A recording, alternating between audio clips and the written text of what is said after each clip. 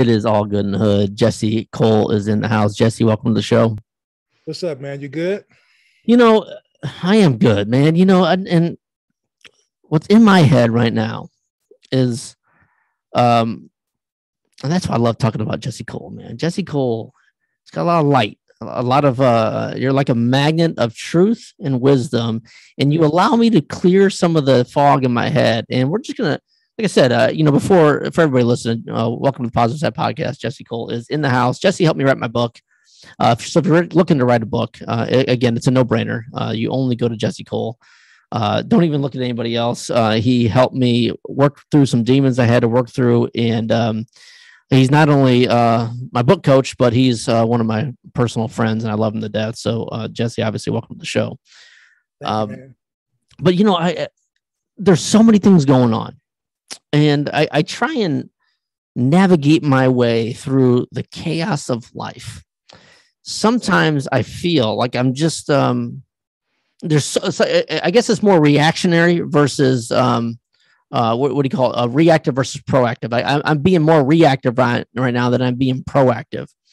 What do you tell somebody in my situation? And again, not break my arm, pat myself on the back. Relatively successful. I'm a general manager now of a decent sized Nissan Infinity store. I'm working hard. I got a lot of people that rely on me and rely on that mental attitude every single day. There's no time for leaders sometimes to shut off. We take that in consideration with, family being pulled in different directions. Mm-hmm. The situation that I'm living in, I've got 3 kids. A lot comes at me. What helps you, and what do you coach and tell your people to do to help get through this season of life? Well, that's a big question, because as you just admitted, you were talking about all these different things that are coming your way. You're a father, right? You're a friend. You're a leader at your job. You're a business owner. You're a podcaster. You're an author. You have all of these different buckets that you have to give yourself to, right? And oftentimes we look at our life as these different silos. I'm all these different things, right? And so one thing that I try to encourage my clients is to look at their life as what one of my coaches called an intentional congruence.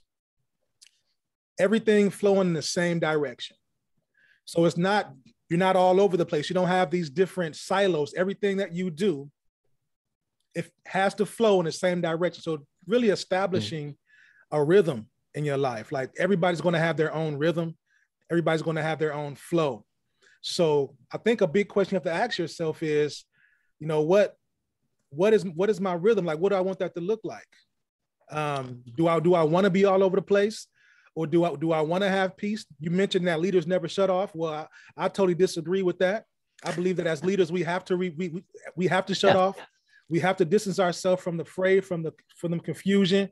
We have to get away for this reason, so that we can replenish. Because as leaders, we're always pouring. And if we're always pouring and then we get empty, then we can never pour again, right? So leadership is not about what I can get from you. It's about what I can get to you. So if I don't have anything in me, I can't get anything to you. So you have to kind of take some steps back and rest and replenish so that you can serve at a higher capacity. How do you refresh and replenish? And obviously you're a father, husband, business owner, author of a jillion books. I mean, coach, you're doing so many things. How does Jesse Cole actually hit the reset button? Yeah. So that's a good question too. Before last year, I felt like I had to always be on, like team no sleep, right? If you're an entrepreneur, you got to always be on. Like you can't, when you're sleeping, your mind is still going. And so I learned how to really rest in my faith. There's this scripture that I really buy into in Matthew 11:30. It talks about the unforced rhythms of God's grace. And it's really talking about operating in God's grace versus operating in man's grind, right? We live in a grind culture. We live in a hustle culture. If you're not doing something, the world says you're lazy. But those of us who are believers, no matter what level of a believer you are, those of us who have a spiritual foundation understand that we get our best work done when we are resting. Resting doesn't mean that you're not doing anything. It just means that you relinquish your own agenda to the flow of the master, right? And so me, how I replenish is always trying to find that flow, always trying to be in flow with God, because I know that he is my sustainer. He's my provider, right? I don't have to worry about anything. He is my God. And so if I'm in flow with him, everything I need will be provided for me, versus me trying to manufacture activity and trying to put my hands on everything. I relinquish all that stuff to him and say, okay, God, what is your best for me? Like, what do I need to do? I have this business deal I need to close. Like, what do I need to say? And as he's giving me direction, I'm doing it under his flow and not my own flow. It's so many things to pull out of there. The first thing I pulled out of there, and I got these, my mind, bro. I mean, you know me better than damn near anybody.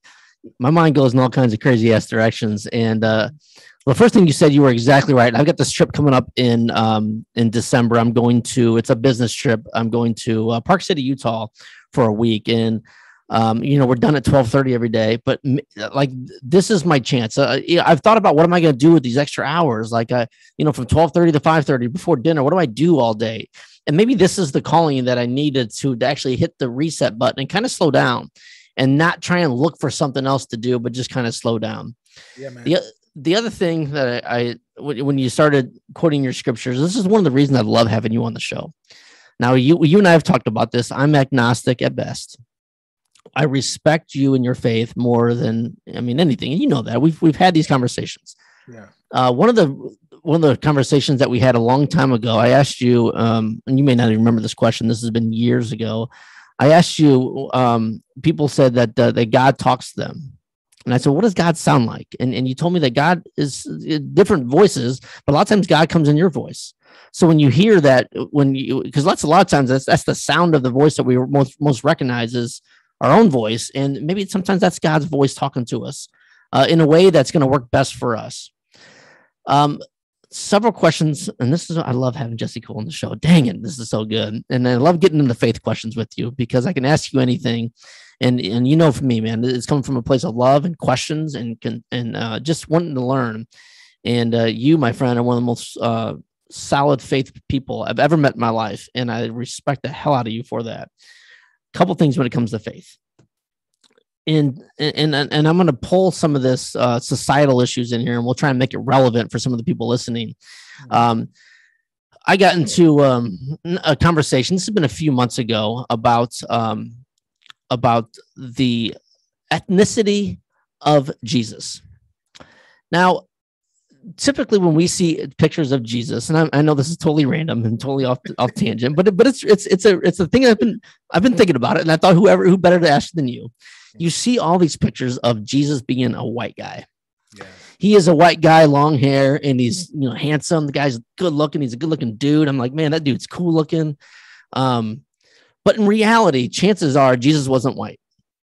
And I would guess that he was Middle Eastern, based on the areas of Jerusalem, Israel, where he was born in Bethlehem. I would assume these are all Middle Eastern areas.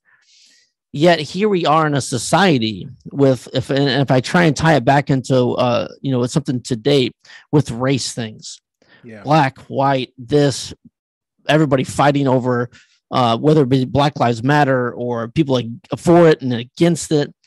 But if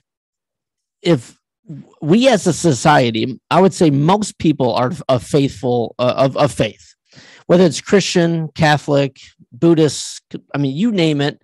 I would say majority of the people in the United States are that. How do we decide to, like, what I get frustrated with is when people argue about race and then they're faithful. How can you be faithful and then argue about race, whether you're black or you're white, if Jesus himself, and we don't know what, and again, race doesn't even come and play with God. God's not a white guy on a cloud with a white beard. Okay, I can firmly say with all positivity that that is not God. Okay, that doesn't exist. And Jesus wasn't a white guy. I have a hard time feeling and having conversations with people that are arguing race on either side of the story. Yeah. It's like they almost want to just get their point across, yet they go to church on Sunday. Well, God told me this, and Jesus this, and God that. Jesus isn't white or black. It's a sign, and then this is what I like about faith, and I'm going to try and tie this all together, these random little tangents I'm going on. If Jesus and God, and I would say most people are believer of a higher power of God. If we don't know what race is, but we believe there's a higher power, how do we argue and fight when we're all on this planet and on a journey together? I guess and again, maybe there's not even a question to this. It's just more of a random tangent. I can get frustrated when I see people arguing about these things and fighting and all the hate and hey, to be honest, some of the worst people I know are the people that go to church on Sundays, and I just don't understand it. So as an agnostic at best, I guess I want your opinion and clarity of where society is, man, because it's so confusing to me. And obviously you could tell for the last 5 minutes I've been talking about, I'm so damn confused about what the hell's going on with life. But why can't we just, as Rodney King said, why can't we just get along? I mean, I love you as a brother. It doesn't matter if you're black, white, purple, green. It doesn't matter to me. Yeah. I just love, man. I just love my fellow man, my fellow woman, poor people, rich people. It doesn't matter what you look like. I just love, man. Yeah. And how do we get back to that? Like, where do we go next? I don't know. I think, is the society too broken? I just don't know about a lot of stuff going on. I don't think, and you're right. You went a lot of places, but here's the thing. You just said something that pretty much sums up the main idea of Jesus. You just said, I just love, right? And that God is love, right? And so understanding, I believe that if we really understand the purpose of Jesus and the characteristics of God, and we implement those characteristics into our life, that's when a real relationship begins. It's for me, like I grew up in a church house. My father was a minister, my mother was a Sunday school teacher. First one there, last one to leave, at church 3 or 4 times a week. So I grew up in that stuff. And even as a kid, I'm like, it got to be more than just these formalities. It has to be more than just arguing and fighting over who's right and who's wrong. Like there's got to be a deeper reason to why we're doing this. And it wasn't until I went off to college that I began to realize how important a relationship was. That it was so much bigger than going to church every Sunday or saying the right things, or, it was about, what does my relationship look like with God? And as any other relationship, the more time I spend with him, the more I get to learn his character. And the more I get to learn his character, the more I realize how much of him I need on the inside of me, right? They're called the fruit of the spirit, right? Fruit of the spirit, love, long suffering, like all of these fruit of this, it's like 9 fruit of the spirit that we can actually implement into our life. And the more we do that, the more we become like Christ. So, to answer your question about the whole, color thing, like, yes, if Jesus was his nationality, where he grew up in the world, there were darker people. I mean, the Bible talks about he has, hair like wool and his feet are burnt like brass, right? And so that sounds like a black man to me because of where he was. But doesn't really, but for me, it's like, okay, as an identity piece, I can identify with that because he kind of looks like me. But from a characteristic piece, it's like, it don't even matter to me because it's about the relationship, right? Yes, I have a black experience. You have a white experience, and we can kind of muddy the waters with those experiences. But when it comes down to it, what are the characteristics of Christ? What did he teach when he was on earth? He taught love. He said, I come that you might have life and have it more abundantly, right? That Zoe life, that life to the full, that's why he came. And so no matter what you look like, no matter your race and nationality, if you are a believer, like that is what we need to take on. His characteristics. And the more we take on his characteristics, the more we become like him. And the less the world can like penetrate that. Right. And so again, it's not about church. It's not about religion. It's about relationship, which goes back to the first question you asked me. Like, Jesse, like, how do you find like all the stuff you're doing? Like, how do you find your space? How do you rejuvenate? And I said, relationship. Yeah. It goes back to that, man. You know, you said something very interesting. You said the more I get to know him and what he's like, it's like you're putting a human quality on God. It's like he's your buddy sitting next to you on the couch having a beer. Amen. Question on that is, how do you have those conversations? Do you are you sitting here watching football and all of a sudden God pops in and says, "What, Jesse, what's up? We got to work on this." Is it intentional? Are you sitting on that couch in the back of your room there and saying, "Okay, this is my time. God, come to me and let's have a conversation." And do you work through those things in your head? What does that situation look like? So all that you just said, all of that, right? So like, all right. So I have some intentional time, and sometimes I'm faithful to it. Sometimes I'm not, but I'm aware. I have some intentional time where I come on this couch, like you said, and I'm like, okay, God, like what is our day going to look like? Like what do you need from me today? Like what are you saying? And sometimes it's something deep, like you need to work out some unforgiveness, and I'm gonna show you how to do that, right? Other times it's like, okay, son, you need to clean your office up, or you need to go wash that load of clothes, or you need to go tell your son you love him and give him a hug, right? And so like that whole relationship piece, right? That intentional piece. Sometimes I can be driving and I feel the urge to turn the radio off because I know that he wants to speak to me as I'm driving. Sometimes it comes through me listening to music.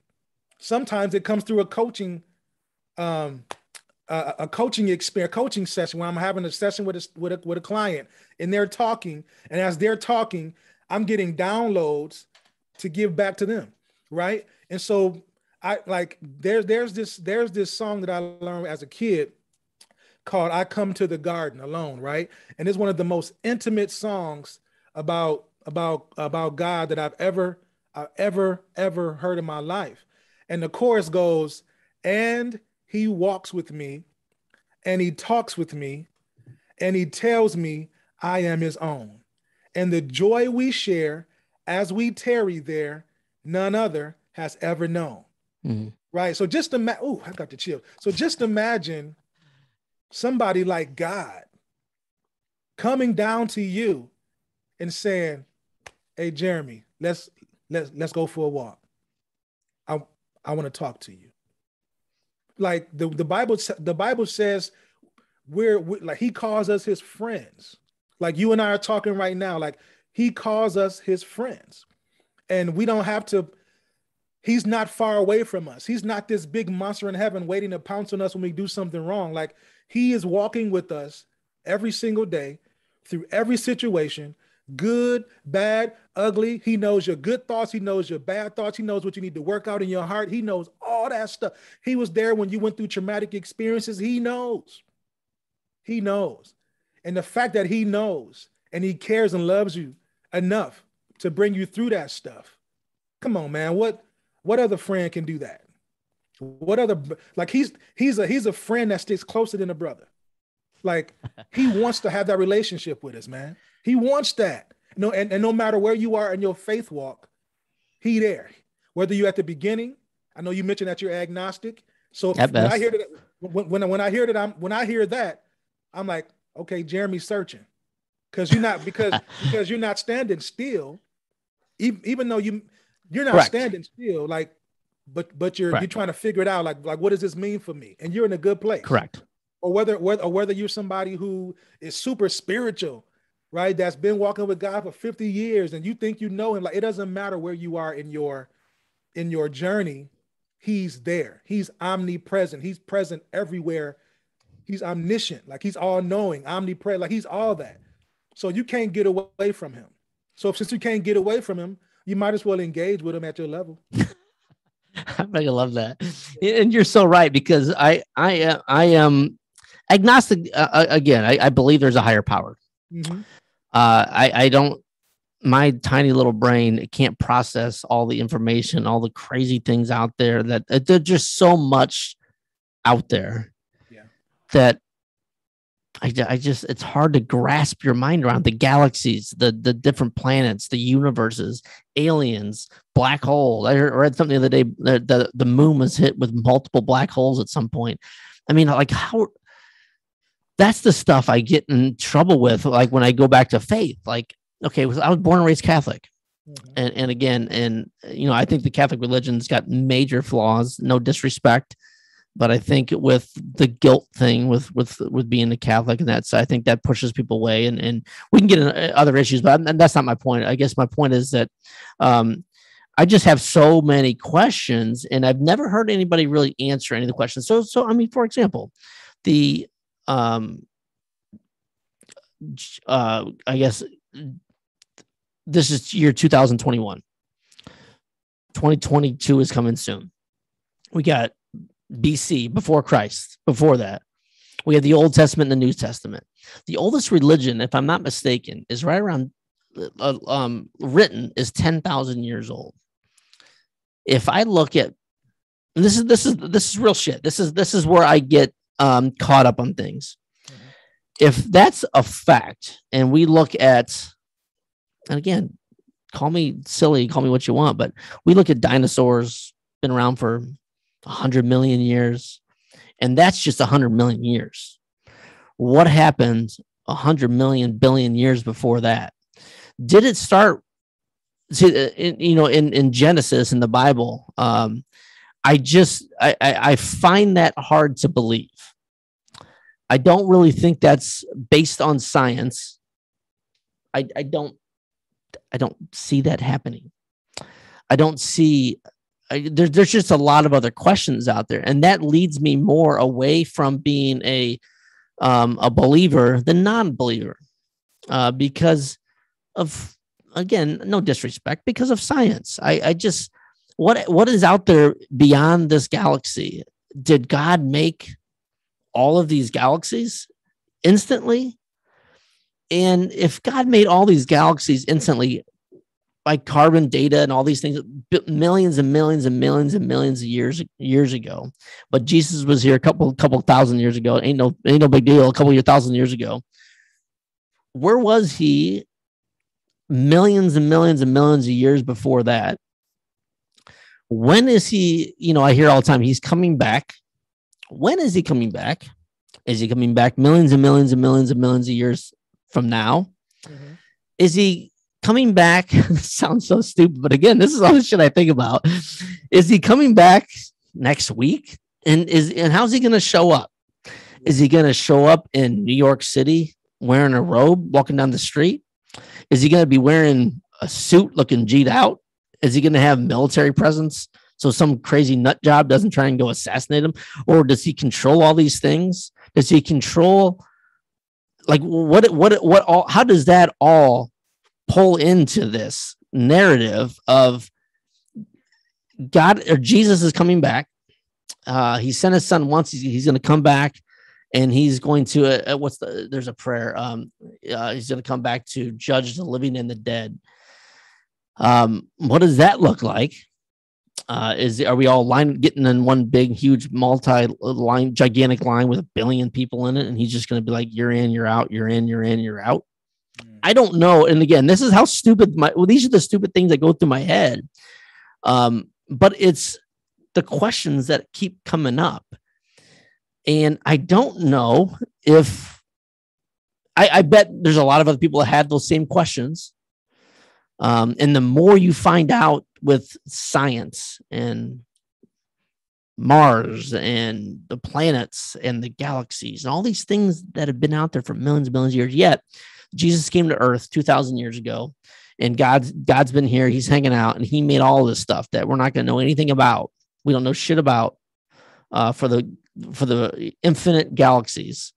All we know is that God sent Jesus here to the Middle East and healed some few people. I think he would, and again, I'm butchering this, but I think he was he crucified at like age 35 ish, maybe. I don't remember. Like why? Like how does that all add up? And those are the questions that I have. A lot to unpack there. Yeah, like these are all valid questions that I have no answer to. I'm not a scientist. I'm not an archaeologist. I haven't even invested enough time to be able to speak to your questions intelligently. All right. But one thing that I do have control of is how I engage and how I operate while I'm here. So whether something happened billions of years ago, maybe Jesus is going to come back 2000. I know I'm not going to be here. So like while I'm here, I know that I need to make the best of my relationship with him. There's a scripture that says, without faith, it's impossible to please him, right? He didn't say, you have to be intellectually smart in order to please him. He didn't say you got to do a whole lot of works in order to please me. He said, without faith, it's impossible to please him. And like, what is faith, right? Faith is having a strong belief in something that you haven't even seen yet. Hoping for something you haven't seen yet, but you're so secure in it that you stick and stay, right? Like that's what faith is. I don't know what's going to happen tomorrow. I don't know what's going to happen next week. I don't know what's going to happen when we get off of this podcast in the next 15, 20 minutes. But what I do have control over is being present, right? What I do have control over is engaging with you while I have my time with you. And so, I mean, just to try to make it a lot, to take some of the pressure off, right? Because I know, you said you're not a believer. Maybe somebody that's listening right now might have the same kind of questions. I want to let you know, if you're listening, your questions are valid. And the fact that you have questions lets me know that you're searching. So keep searching. But also remember this.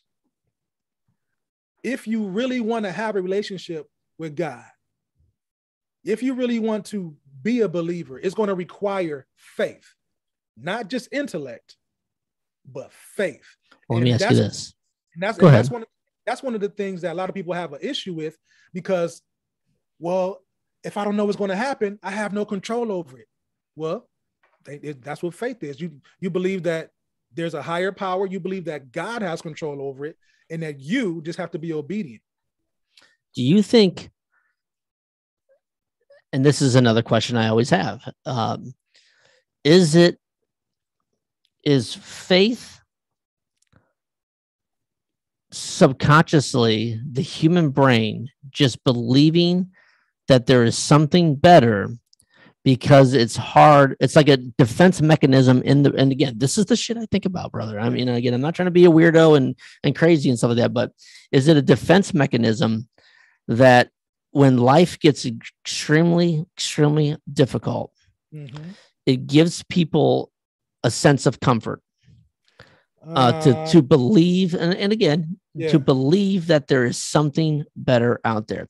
Because I tie that into when you get ready to die, and if all the longtime listeners out there know, I always ask random dying questions, and I don't know why. I thought about this today, side rant, that I talk about this a lot, and I'm always curious, like, is the reason I have these weird conversations about death? This is so morbid, and I'm not trying to be negative, I promise you. Is the reason I have all these conversations about death, is it because I'm going to die young? That's a weird feeling to have and a weird thought to have. I've never told anybody that, but now I've just told thousands of people that. But I think about that a lot. Let me ask you a question about faith, because even though it might seem like a big cosmic or this big concept that's hard to grasp, we engage with faith every single day. You and I, we're on this podcast and we're sitting in chairs. It took faith for us to sit in these chairs. Sure. We believed that when we sat our butts in these chairs, that this chair would hold us up. That took faith. It took faith when you sent me the Zoom link, that when I clicked on that link, that I would see your face on the other side of this computer. That took faith. Like everything that we do, it takes. I know you work in the car industry, and I'm not sure if you ever were a salesman before, but whenever somebody walks on your lot and you see them looking at the cars, and you know that you got to go out there and engage with them, it takes faith for a car salesman to engage in conversation with a possible customer to sell that car. It takes faith. So everything that we do takes faith to pick up a phone, to make a phone call, to try to close a sale. Like that takes faith. It does. So everything that we do requires us to believe in something, to believe in the end result, but it requires us to show up and to engage in order to get that end result, right? And so faith is the substance of things hoped for, the evidence of things not seen. And that's why I always say I am not an atheist. I'm agnostic at best, because there have been things in my life that I can't explain how they happen. Certain things will happen to me and for me, good and bad, because typically some of the bad things that happen, I look back in retrospect thinking to myself, how in the world did that possibly happen? That happens to me. I mean, who knows? I would, of course, my ego telling me more than more than other people. And, that's ego speaking for sure, but maybe I don't know. And maybe it's because I'm, and this is stuff that I tell, maybe because I'm more aware and I'm looking for these things, that I see these things that are happening.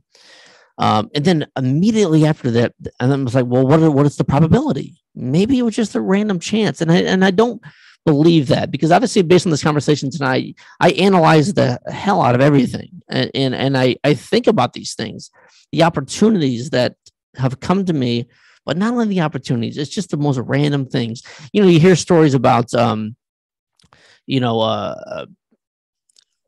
walking out in the street and then someone just grabbing them unconsciously before they walk in front of a car and get killed. That if they weren't there at that exact point to stop another person from getting hit by a car, they would be dead. And I tell people this all the time too. And this is what I truly believe. This is weird about me, is that I'm again agnostic at best, but I always believe when someone, like if I get stopped by a train or someone cuts me off or I hit a red light, or I tell myself the reason I hit that if I'm in a hurry is because whatever the higher being is, God, the universe, whatever that is, I don't know what would happen if I would have made it through that and get T-boned by somebody coming the other way.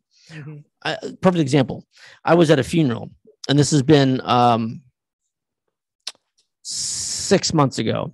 I swear to you, my life flashed before my eyes. I was driving in a funeral procession, and my brother was in front of me driving in a different car, and I was behind him. And for whatever reason, I tapped the brakes, and as soon as I tapped the brakes, a car went 50 miles an hour, blew the light, and blew the funeral procession line. And I swear to you, it still gives me chills to this day, because if I would have been 5 feet ahead of that, I probably would have died.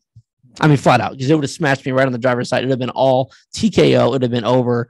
Check your bags at the door. It would have been over. Those are the things that keep me agnostic. It's the little things. And that's why I enjoy our conversation. That's why I love having these questions, because you are right. I am working my way through this. And I've been working my way through this my entire life. I'm 43 years old now, and I worked through it. I would honestly say that I think about this stuff every day. There isn't a day that goes by that I don't think about, is there a God? Is there a higher being? What happens life after death? Why am I here? I don't miss a day. It keeps me up sometimes at night. I don't miss a day. And then I think to myself, is that God challenging me in my own way, in my own jacked up way, but it's my way, my jacked up way, to continue to challenge and push me to ask the questions to make me stronger in faith? I don't know that answer, but I am open-minded to it. And I enjoy having these conversations with you. That's one of the reasons I love having you on the show, because it expands my thought process of, is there a God or is there not a God? What is life like after death? Do I come back? Do I just go to heaven? That's one question I always struggle with as well. I struggle with it badly. But again, here, another thing, and I know I'm going on a tangent, but I can promise you, everyone listening to this podcast has probably had that weird feeling where someone else may be in the room. There's an energy, there's a soul, there's God, there's an angel, there's a past loved one in the room with you. You place yourself in that situation. For everybody out there listening, I would bet everyone's had that situation happen to them at least once. If they're honest with themselves, they've had that happen once in their life. How do you define that? And that's why I have questions. How do you define that? Like that, is that like scientifically, you can't describe that. You can't prove that. But it's real. I mean, it's real as the day is long. I'm in a building right now that they say is haunted. And I don't know if that's true or not. I came in this morning or just about 20 minutes ago, or before we started this podcast, my office, my door was open and my vision board was thrown on the ground. I'm looking at it right now. I put it back on the wall. I came the time before and I have this crystal that I always have up here. One of the guests gave this to me, and I found this crystal thrown in the corner of the room. Who the hell was going to throw this crystal in the corner of the room? Number one, but again, I know I'm going on a little bit of a tangent, but if that is real, whatever that is, there has to be more to this life than this physical form that we live in. And if that's the case, and I believe that, if that's the case, what goes on next? And that's why when people say that, well, I just die and the lights go out, I don't know. I understand that argument. I can see that side of it, but there's just too much other things going on. Like when you say I have questions about all kinds of things, about the Bible says and how long it's been around and what's going on with the universe and the galaxies and all. So I can question all that side, but to be fair, if I'm going to question all that, I also need to question this other side of the story, because that's real to me as well. Like when I walk out, does something, do I get hit by a bus, or do I like haul back or not? Do I have a bigger purpose here? When is my time? These are the things that go through my head. And this is why I question faith. This is why I'm agnostic. And this is why I'm open-minded to all these things. And you said that again, you said exactly right. I'm working my way through this. And I think it's important to have questions. I got a question for you. Okay. You have, I love it. Let me hear your question. Yeah. I'll ask my question after I make this statement. Okay. We all have our own journey, right? My journey is not going to look like your journey. And so whatever your journey is, just know that you're on it and embrace it and remain open to receiving information that totally goes against what you've learned up until this point. Sure. All right. Second, you've talked a lot about what you don't believe, and you have a lot of questions about, a lot of, you've been like really antagonizing the journey a little bit, right? Mm-hmm. So my question to you is, you told me what you don't believe, but what do you believe? What do I believe? That's a very good question. And I take heed in that question, because what goes through my mind when you say, what do I believe, is making me make the decision that I believe there is life after death. And I would say I do believe that. I really do. And I believe there's a higher power out there. There has to, again, when you say it that way, it's like, it's such an easy question, right? But oh man, how do I answer that question? What do I believe? Like, what do you believe about not life after death, not about what came before you, but what do you believe about right now? Like this moment in time, right now, where you're living. Like, what do you believe about this? Because we can talk about the past. We can talk about history and have questions about history. Valid. We can talk about what's coming after us and the what ifs. Valid. These are all valid questions. But in between what's ahead of us and what's behind us is now. And this is the only thing we have control over is like right now. So what is driving your right now? Are you just waking up in the morning, letting life happen to you? Or are you moving with intention? Are you a creature of habit to where I know I get up at 6 o'clock in the morning, I do this, and then I come home at 10 o'clock and then I crash? Like what is driving you throughout your day? What do you believe? It's a very good question, because at this point in my life, I don't know. That's a great question. Again, I'm glad you broke it down that way. I'm working a lot of hours, and I'm supporting and helping people grow in their careers. I'm supporting my family. What's driving that though? Like, what's driving your decision? What's driving the work that you're doing, the people that you're serving? What is intrinsically driving you? What are your core values that are driving you? Like, what do you believe that makes the work that you're doing worth it? What do you believe that's making you as a father worth it? Like, as a friend, worth it? Like, what's making it all worth it? You know, it's kind of a tough question for me to answer, because I feel like my only purpose here right now is to provide to everybody I come in contact with. My purpose is to provide for my family financially. It's my purpose is to be there as a father. My purpose is to help all these other people. I had a conversation with the mother of my children the other day, and the conversation is very similar to that. And I said to her, I don't really, I mean, if you put it in purpose reason, if I define my exact purpose, I don't have one. And again, it's like I'm just doing the things that I know I have to do to support every single person in my life, to be there for them mentally, physically, financially, to be there as much as I possibly can. And I get, it's like if you take a look at it like a pie, the pie of me is cut up into a bunch of pieces. And I feel like the piece that is supposed to be for me, like if you like, what am I here for me? Like what is it for Jeremy? That piece of the pie is so small right now in my life. And there's other pieces that keep pulling and making that piece smaller and smaller and smaller. And I'm confused.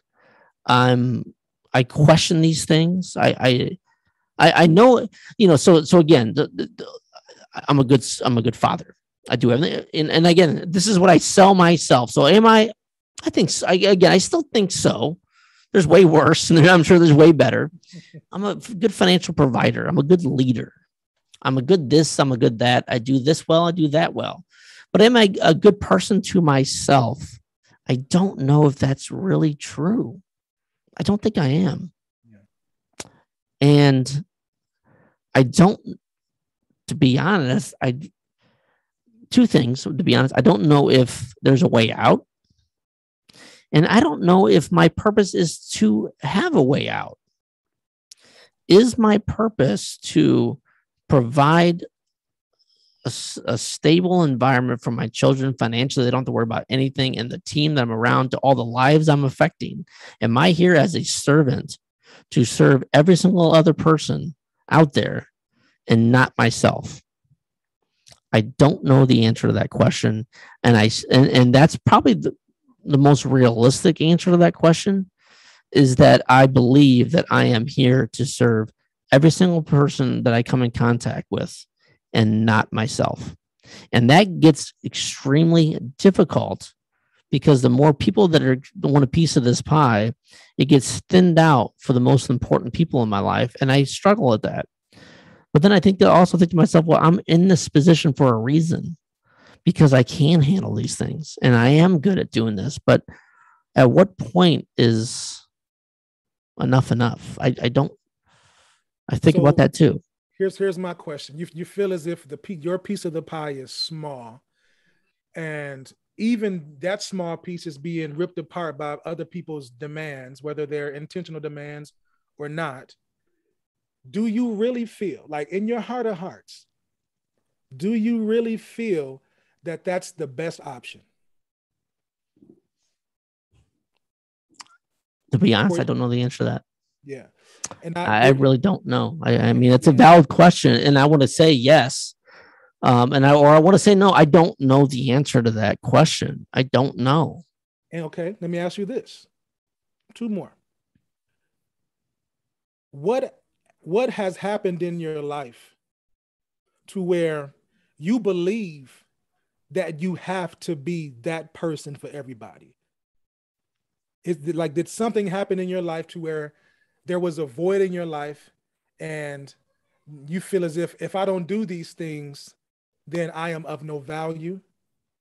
So that's my one question. And my other question is, when it comes to purpose, is this. Well, here, let me answer that one first, because I'll forget about that. That's important. Do I think anything in my life in my past has happened? I would say yes, subconsciously, because I'm again, part of it is I'm 5'2", and this narrative that I've been served most of my life. But again, I'm like, what the hell, dude? You're 43 years old. You're extremely successful. At what point in your life you say that has nothing to do with it? But maybe that's what drives me. Maybe that's the, growing up in the neighborhood I grew up in, and maybe that I when you ask me what was it that makes me feel like that, maybe it's just this never-ending chip on my shoulder that I'm just not good enough. I think a lot of people, and I would tell you this, I think a lot of people have that same feeling. But for me, man, that is a real ass feeling. Like it's never like there's no settle in me. There's no like I'm good here. And man, I wish there would be sometimes, because I get so stressed out and I just, man, sometimes I just want things to stop. Like enough is effing enough, man. And having that mindset causes you to be unforgiving of yourself. Like you haven't even given yourself the room to figure out. I would agree with that. What is Jeremy like? You haven't even given yourself an opportunity to figure that out, because you've been Superman for everybody else. And I want to encourage you to give yourself room, like give yourself permission to figure that out, because you can't really serve at a high capacity when you're empty. You can't really serve at a level of excellence that you can afford if you're empty, right? And so you have to, as a leader, as a father, as a partner, as a friend, as a manager, all these different platforms that you on, we have to, I'm saying you, but we have to take the time, take a few steps back and reevaluate why we're doing what we're doing. And if that why is toxic, we have to do the work to dilute that toxicity. We have to, or else we're going to inadvertently spread that to the people that we are, quote unquote, serving. Right? That's exactly right. And I think I just need to make it. I mean, if I take anything away from this time, and I've taken away a lot of your time away, but if I take anything away from this, and I think all the listeners can appreciate this as well, I have to physically and mentally schedule time to do nothing, to hit the reset button, to allow my brain and my body and my mind and my soul to, several things, to enjoy the things that I've done in my career, the successes, celebrate the wins, but to be at peace with where I am in my life and understand that, if you look back to where I've been and what I've come through, and all my whole past, to get to where I am in my career, in my life is a win. It's a success. And I don't ever settle on that, man. It's just like that. But I would also tell you this, and I think this is why it's so good to have you on the show, is that I need to make this intentional. I can talk about this, and people listening to this show can talk about that and listen to, hey, did you hear that show? But if I don't actually take action on these things, my reality, it's almost like, if we're gonna talk about going to the Christmas, it's almost like the Scrooge, and you have the three things. I'm gonna end up dead. I'm gonna be, I'm gonna be going through my past life, my present life, and my future life. What's that gonna look like? And if I don't take time now, as the Scrooge that stole, or the Scrooge, that whole story, I'm gonna end up, running myself into the ground. But I have a chance, an opportunity to be present, enjoy the fruits of my labor, and enjoy life more often. But again, it goes back to taking action. Yeah, and that's what I'm going to do. I'm going to write down right now. And I would encourage everybody listening to the show is to take time for myself. And I think for me, and I've got that trip coming up, I can make it easy that it's going to be based on all work. I'm going to try and do this and try and do that, but I'm going to be intentional about it, to do time for me by myself. I think that's going to help. So you said this is a 5-day trip. You're going to be done by 12 p.m. every single day. Yeah. So between 12 and 5, you're going to have for that 5, you're going to have 25 hours that week to figure some stuff out. That's just from 12 to 5. From 5 to whatever else, that's like, you can do whatever. But from 12 to 5, from 12 to 5, like, you have up to 25 hours that week to take time out for yourself. If you want to go get a pedicure, you want to go to the spa. Like, listen, I'm saying I do this stuff. I take myself on dates, man. Like I have to, man. I take myself to the movie. I take myself out to eat. Like I take myself to the park. And I'm a married man with 2 kids, right? So it's like I have to do this, right? And so, and if I could wrap up this conversation, right? If you would allow me to. Oh, absolutely. Here's a question that everybody that's listening or watching this, however you put it out, can answer. You're talking about intentionality. Let's go in. What has your whole life prepared you to do? You're talking about purpose. Purpose is why we were created. Our assignment is how we demonstrate that in various environments. So if our purpose is why we were created and our assignment is how we demonstrate it, the question is, what has your whole life prepared you to do?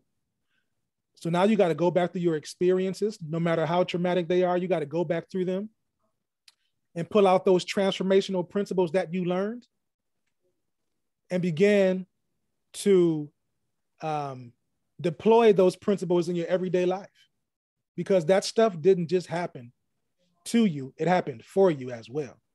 So what has your whole life prepared you to do?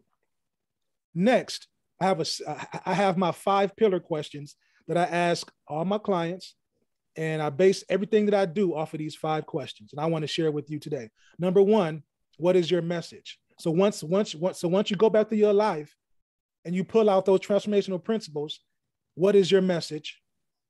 Not just that, but who needs that? Who needs that message? And why do they need that message? Why are you the one to share that message? And how does that message transform lives? We've been talking about servant leadership the whole time. So now you have some action steps to take to see how you can employ your servant leadership going forward. part of that is taking some time to yourself. Another part of that is really understanding like why you're here. So you're not just this robot going through life every day. You mentioned that you're successful, and you are. You mentioned that you have some things that you need to celebrate, and you do. But now it's time for you to be like, okay, it's all about meaning now, like meaning for yourself. Because if you're not good, if your mental health is not good, if your physical health is not good, if your total wellness is not good, then you're serving on an empty tank. You're serving from a toxic place. And you want to make sure that you're serving from a place of wholeness, right? Mm-hmm. So like, these are just things that I try to employ every day, that I teach on every week, no matter, who I'm talking to. Like this, why, like what has your whole life prepared you to do? And let's talk about these 5 pillar questions and begin to unpack that so that you can begin to see your significance while you're here on earth. You're not just here to put in work and leave. You're here to really have some significance, to leave a legacy that other people can build off of once you're gone. Jesse Cole, where can everybody find you? Well, you can go to Instagram, Coach Jesse Cole. I got some stuff on there. Facebook, you can go to Coach Jesse Cole, content on there as well. So those are the 2 areas you can go. I have a website, kingdommogulcoaching.com. You can go there as well. And we're also launching a program for aspiring Christian authors, speakers, and coaches who want to write their book in 6 months. We're launching that program too. So you can learn more about all that stuff on my social media. Again, it's a no-brainer. I've told everybody this 1,000 times, and I'm probably one of your biggest fans by far, Jesse Cole. I love you like a brother. You know that. I mean, every conversation we have, man, it just goes. It's deep. It's fun. It's entertaining. It's educational. It's informational, and it's inspirational. And I absolutely love them. So everybody out there listening, man, reach out to Jesse Cole. Follow him on social media because I share a lot of his stuff. I'm liking every single post he throws out there. I love the content. I love the meaning. I love the message. So make sure you reach out to Jesse if you have any questions and hire him as a coach. I did. I mean, flat out I did. And I would recommend you to do the same thing. I say it in every single episode. I appreciate you guys listening to this one, but you've got greatness within. Like always, this is the positive side.